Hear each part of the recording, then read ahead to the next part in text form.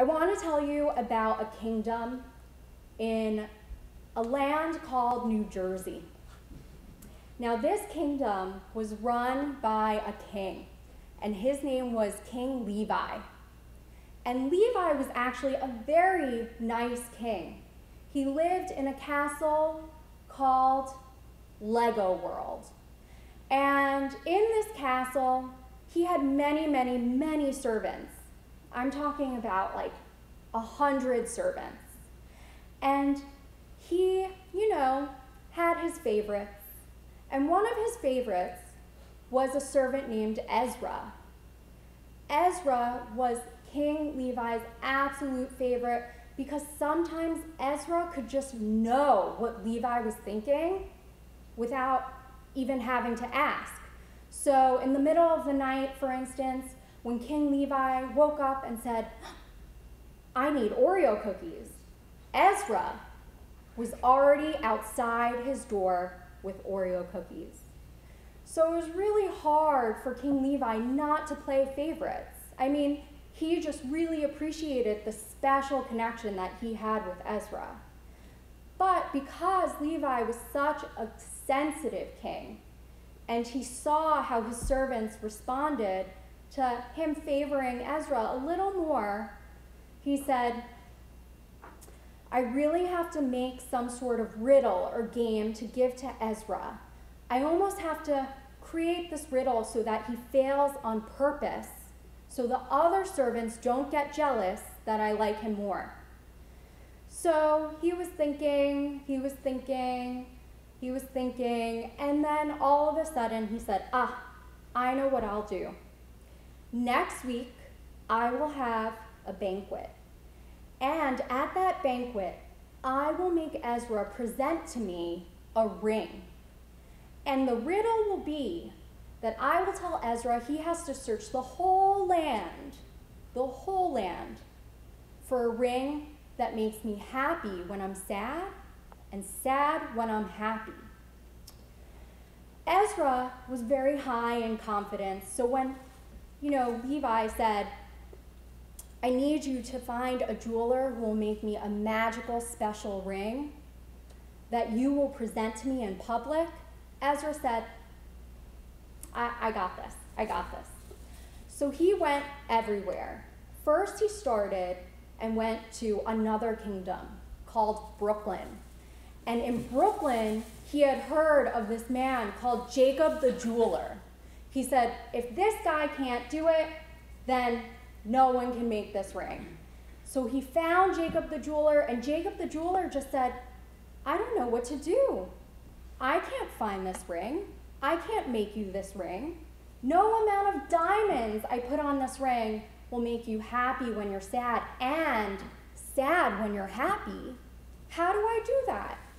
So Ezra said, okay, I have to regroup, and I will search other kingdoms in the vast land.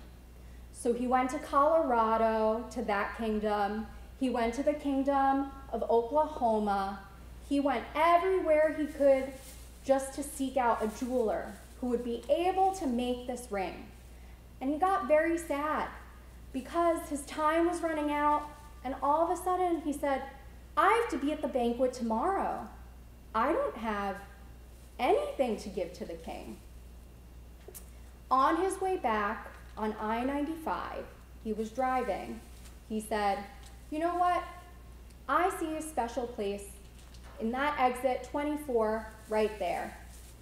Maybe I'll just give it one more try. I have to live out this hope. I can't fail. I love King Levi."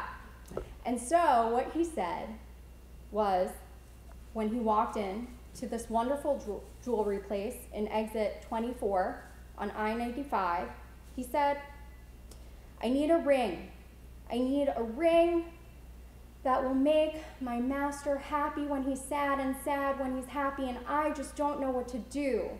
And he looked around, and no one else was shopping for anything. So he automatically got very disappointed. He said, "What is this guy, this jeweler, going to tell me? This place is totally empty." But the jeweler said, "Let me think for 1 minute. And after thinking, he was pacing around. The jeweler said, I think I know what to give you. And so the jeweler made a ring and inscribed words on it. And he said, give this to your king. This will make him happy when he's sad and sad when he's happy. And so Ezra was really afraid because actually he didn't know how to read and he couldn't read the inscription. And so when he got to the banquet, we have the king there. He's so happy. He's eating a lot. He's in his Lego kingdom. It looks amazing. And he's just having the best time at his banquet. And he greets Ezra and he says, Ezra, welcome. But in his mind, he's saying, this is good because Ezra won't be able to present this ring to me. And so now I will make sure that everyone feels like they are my favorite, that they are equal, that Ezra is nothing special. And then all of a sudden, Ezra takes out of his pocket a ring.